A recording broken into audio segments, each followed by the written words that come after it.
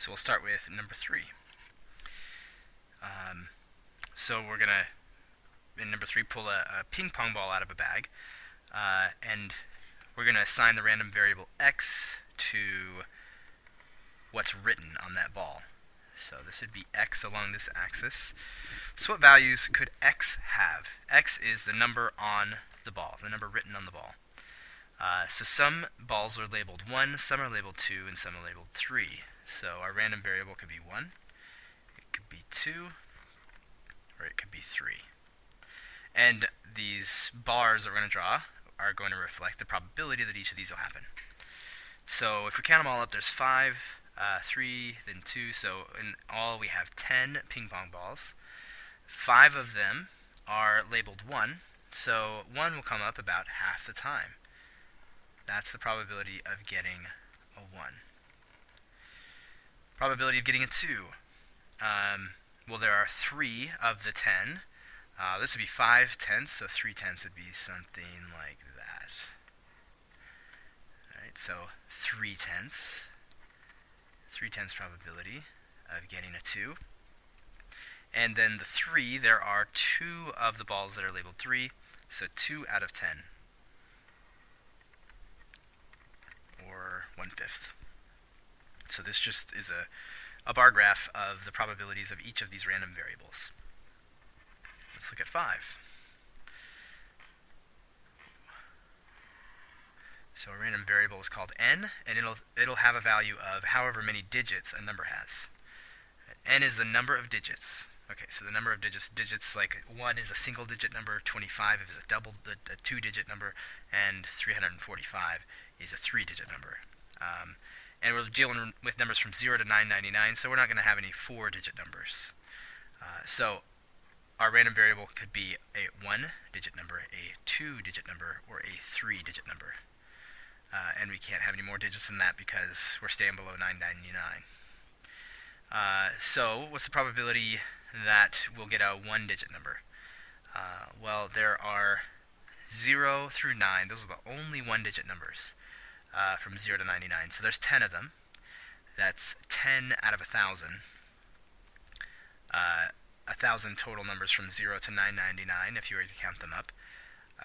So we have just really pretty small chance of that happening, of getting a 1-digit number. There's so many more 2- and 3-digit numbers that it's not very likely. So this, we'll just keep in mind, is like 1 in 100. 10 out of 1,000, or 1 out of 100. So 2, how many what's the probability of getting a 2-digit number? How many 2-digit numbers are there? Well, from 10 to 19, there's 10.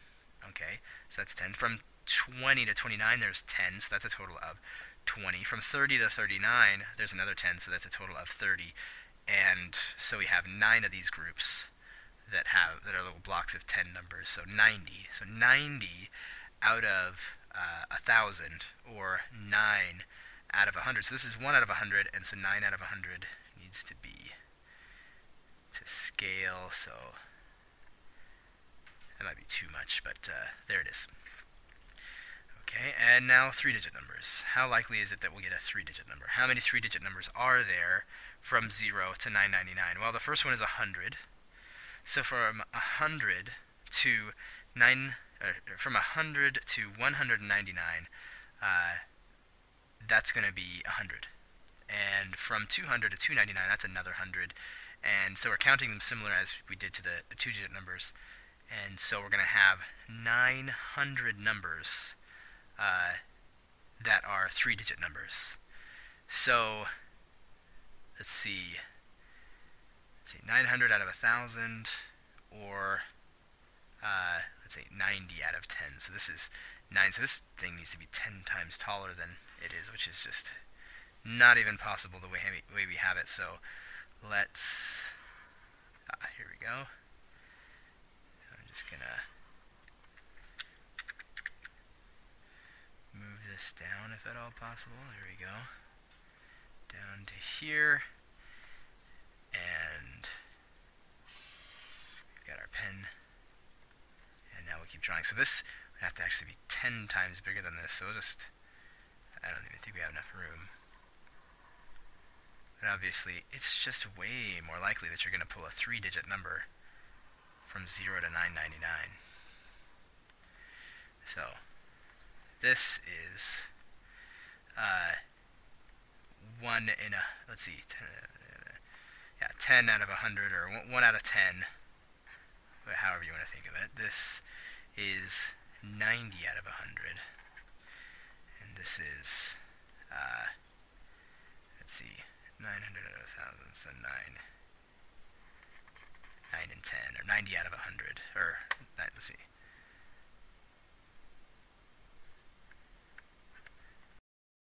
No, this is 1 out of 100. This is 9 out of 100.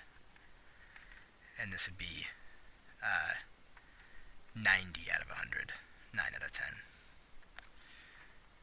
So we can compare them all. So this one's 9 times more likely than this, and this is 10 times more likely than that.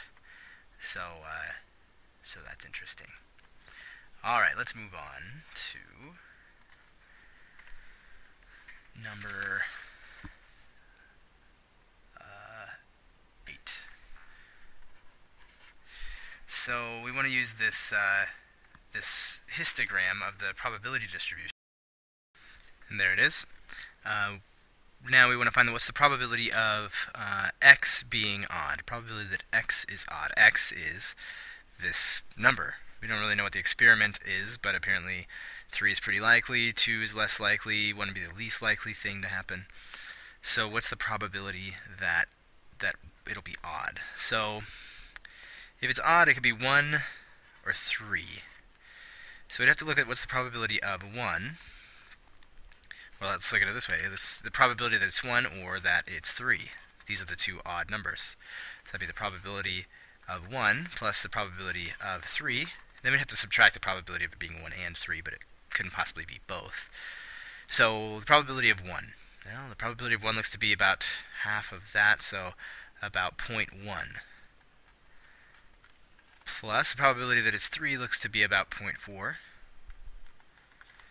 So we're at half. There's a 0.5 probability that we'll get an odd number. So this is just a lesson in reading a probability histogram. You just go to the random variable, go up to the probability. That's how likely that is to happen. Alright. Now we'll move on to 11.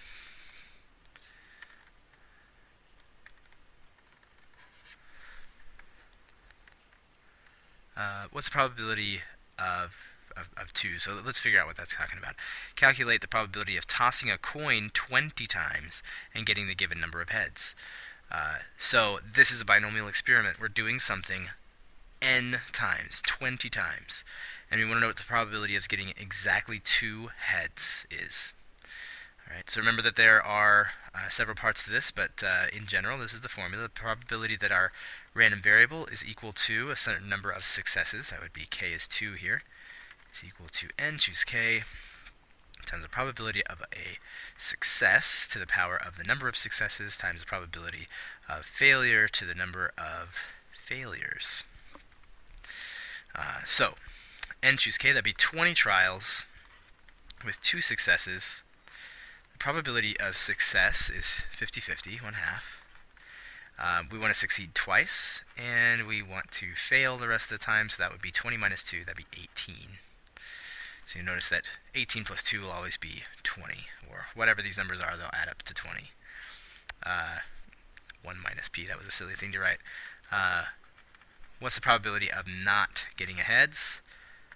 That'd be half. So that's it. Now we just need to find out what that number is. So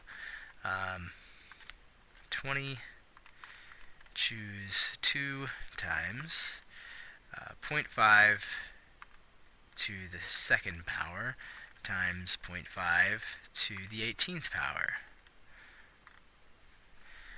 Very, very small possibility that this will happen. So we would take this decimal and move it to the left 4 places, so 0.00018. So not very likely, like just a little more than a 0.1% or 1/100%. Just really not likely. So let's look at something that might be more likely. 16. What's the probability that we will have 15 heads? You'd expect that the most likely thing would be to get half, right? It's to get 10 heads. 15 is just a little over. Let's see where that gives us. So 20, choose 15 times 1/2 to the 15th times 1/2 to the 5th. So we grab our calculator. We'll just pull that back up because most of it's what we want. That's 0.5 to the 15th. Insert a 5 there. We'll raise this to the 5th. So 20 choose, oh, that was supposed to be 15. So 20 choose 15 times 0.5 to the 15th power times 0.5 to the 5th power. Let's see, a little more likely. So 0.0148.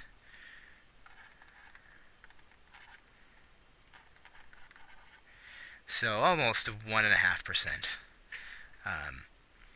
Now, you shouldn't think that you have a 50% chance of getting 10 heads exactly. That's not the case. Getting exactly 10 heads does not have a probability of a half. But it is the most likely thing to happen. So, just a side note.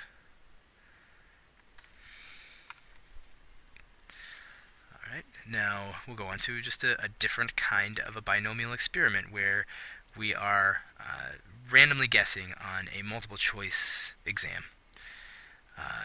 So each question consists of A, B, C, or D. So you have question number whatever, you have choices A, B, C, and D. You randomly pick one of those. So let's say that's number 1, and then number 2 is going to be the same, A, B, C, or D. And you're going to do this for 30 questions. Okay, so the experiment is 30 times randomly guessing the answer to a given question. So we'll do number 20. What's the probability that you'll get 6 out of those 30 questions correct? Exactly 6. Not 6 or more, not up to 6, but 6 exactly. Well, there's 30 questions. We're going to conduct this experiment 30 times. And we want to have exactly 6 successes. What's a success? Getting the answer right. Okay, so what's the probability of getting the answer right on one of these questions? There's 4 questions, only one of them is correct, let's assume, so the probability is 1/4. And how many times are we going to have a factor of 1/4? We're going to have it 6 times the probability of getting that question wrong, which is more likely. It's probability of 3/4, and that's going to happen the rest of the time, so 24 times. And that's it. And then we just calculate that probability.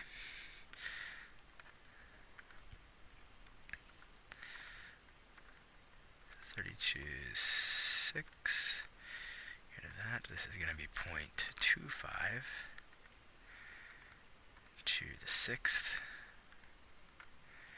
And this will be 0.75 to the 24th. So you've got a pretty good-ish chance, 14% or so. Just checking my numbers here. 0.25, 0.75. So 14% chance, 14.5, 0.1454. Actually, that 4 should get rounded to a 5. So that's about how much. So you get a pretty good chance, actually, of getting exactly 6 right. Now, we'll do another one, number 16. We want the probability that we will get, no, not 16, 24. 24, we want to get 26 right. That does not seem likely at all. We want to get 26 answers correct, exactly 26. So 30, choose 26 times 1/4 to the 26th times 3/4 to the, what did that leave? 4. bring this back up because it's got mostly what we want. This just needs to be raised to the 26th.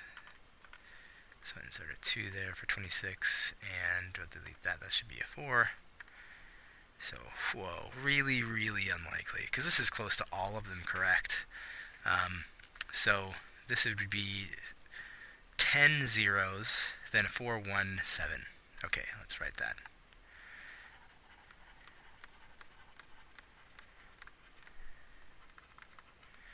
So that's, I mean, if you move the decimal place over there, that percentage is so small. It's so unlikely that you would be that lucky to answer every question randomly, or not every question, but almost every question, 26 of the 30 correctly. So, yeah, very unlikely. Now we'll go on to another question. Number 28. So, calculating the probability of k successes from a binomial experiment consisting of n trials. So this is really arbitrary. It's not flipping a coin specifically. It's not answering questions necessarily. It's just telling you have n trials. You want k successes with a given probability. So now the thing about it is, though, you want k to be less than or equal to 3. So it could have several possibilities. You want n to be 7 trials. And p, the probability of succeeding, is 0.3. So what could happen here is, well, what we want to find is the probability that k is equal to, well, not that, that, let's say x is equal to, well, 3, obviously, but also anything less than 3, so 2, 1, and even 0. We could never succeed in this experiment. So this could be, asking a question of a person that 30% of people statistically will answer a certain way, or 30% of people are, have a certain trait, they're colorblind or something, which I don't believe the probability or the percentage is that high, but what have you. If you just interview random people and there's statistics show that there's a 30% chance that any one person is going to answer affirmatively to this question. Maybe that's the kind of experiment we're talking about. So we'd have to find all of these probabilities and then add them together. So that's just what we're going to have to do. So we have n, so 7, choose 3 times 0.3 to the third times 0.7 to the fourth, and 7 choose 2 times 0.3 to the fourth times 0.7, or sorry, to the second times 0.7 to the fifth, and 7 choose 2 times 0.3 to the first times 0.7 to the sixth, and then 7 choose 1 times 0.3 to the 0 times, or sorry, see, we already did 2, so this was supposed to be 1, and this is supposed to be 0. 0 and 0.7 to the 7th. Okay, so then we add all these together. So that'll be fun. Just thinking, let's make this a little faster. We want to do the same thing lots of different times and just changing some numbers. So let's make a function in our calculator that'll do this. We always want 7 to be n, so it'll be 7 choose, and then just the number of successes. So then we'll just let that be x, and we'll change what x is in the table. We'll multiply this by 0.3, is consistent throughout all of them, and we'll raise that to the x power. And then we'll multiply that by, well, 0.7, that's always the same, to the power of 7 minus x. Okay, so then we'll just change what x is. This will be, we can change it for 3, 2, 1, or 0. We can make it to the power of 3, 2, 1, or 0. Then this will be 3, 2, 1, and 0, which will make this 4, 5, 6, and 7. So where can we do this? We can do this in the table. So I'll do for 3, 2, 1, and 0. So we have all of these here that we can add up. So let's see if we can do this. There we are. Over here, see if this will drop in. It did. Good. And we'll move it over here, make it a little bigger.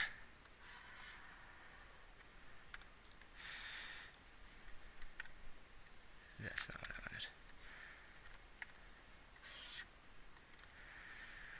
Alright, so we just have to add all these up. Now we have something to reference. So we'll put in as many decimal places as possible.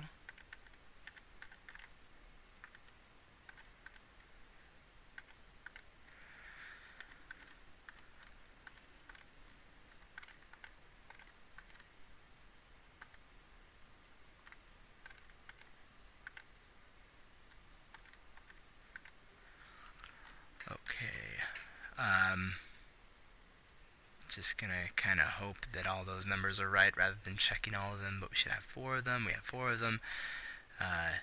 This should be about right. So the probability of having 3 or fewer successes,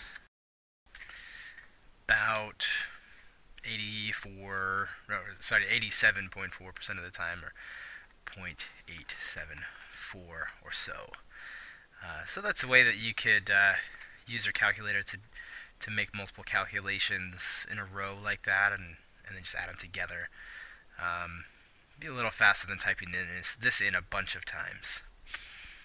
Yeah, definitely. So let's see. Let's look at another problem like this one with a bit of a twist. 31. So we want the probability that k is, let's see, k is greater than or equal to 10.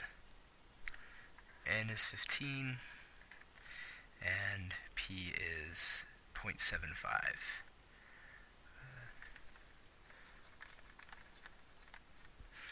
Okay, so this isn't going to have the twist that I thought. Tell you what, this one it's just the same. Right, we're just going to set up all of these, we're going to add up a bunch of things, just the same steps. So here I'll change it a little bit.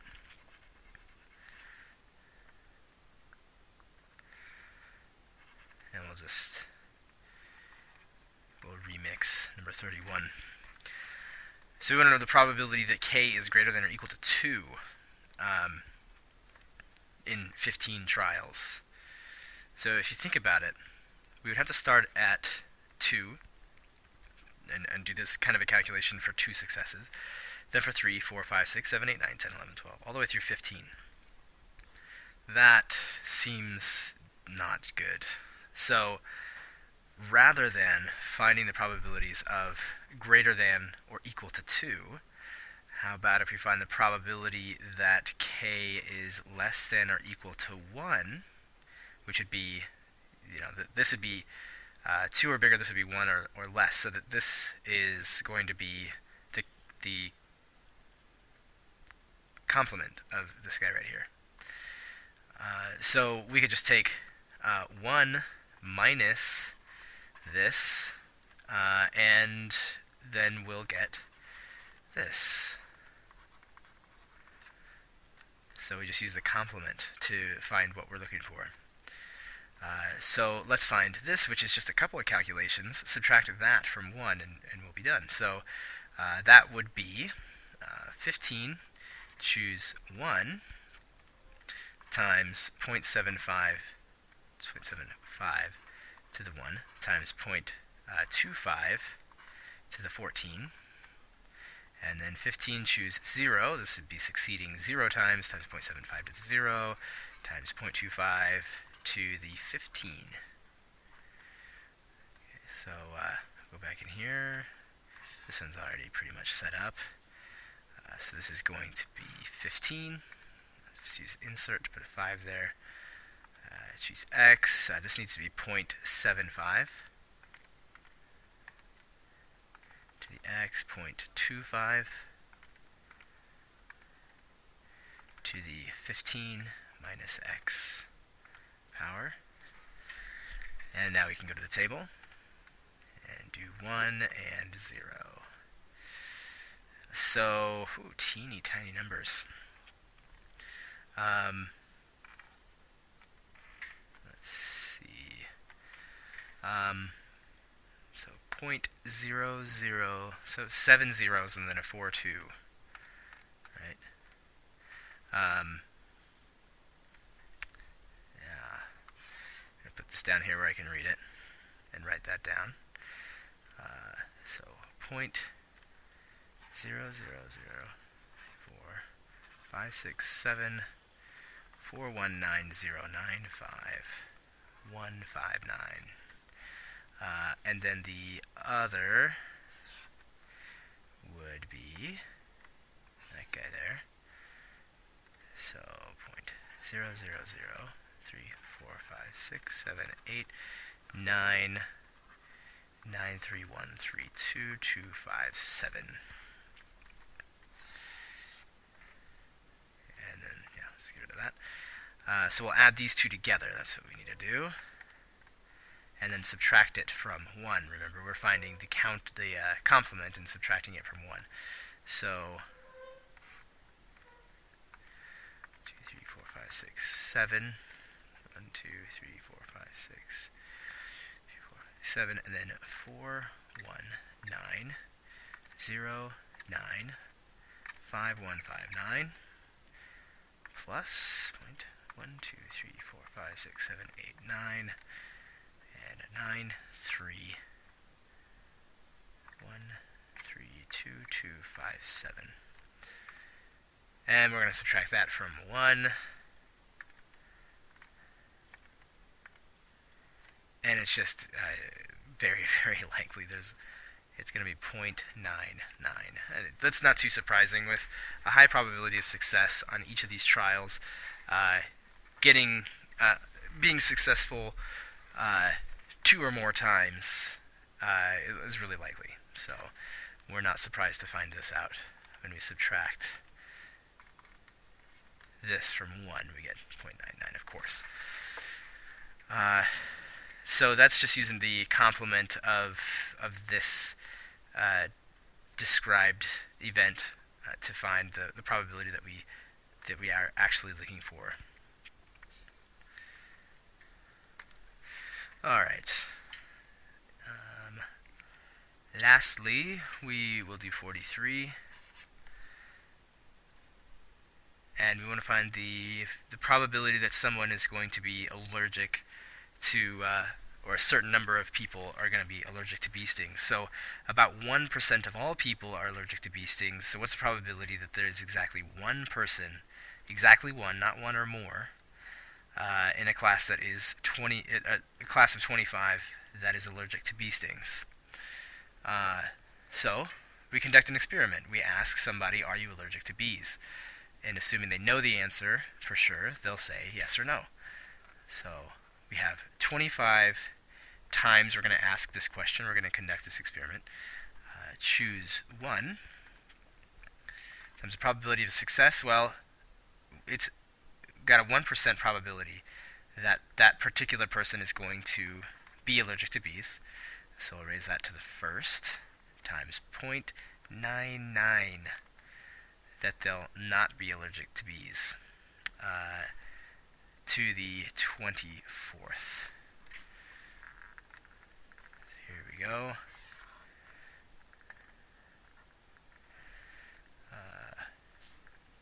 25. Choose 1 times 0.01 to the first power times 0.99 to the 14th power is, let's see what we got going on here.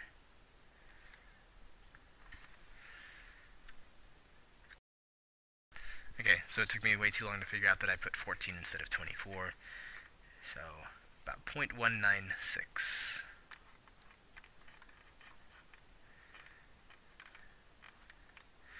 So about a 20% probability that one person in the whole class is gonna be allergic to bee stings, and then it'll come less likely as uh, well, it might become more likely for a while, and then less likely that lots and lots of people will be allergic to bees. So that's the last one. Thanks for watching. I hope that was helpful.